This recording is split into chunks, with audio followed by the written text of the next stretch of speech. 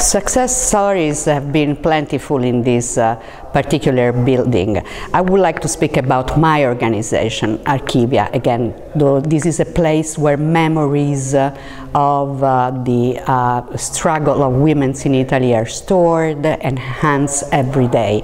We started with very, very little. We started collecting the material that we had accumulating during the years of the feminist movement in the 70s particularly.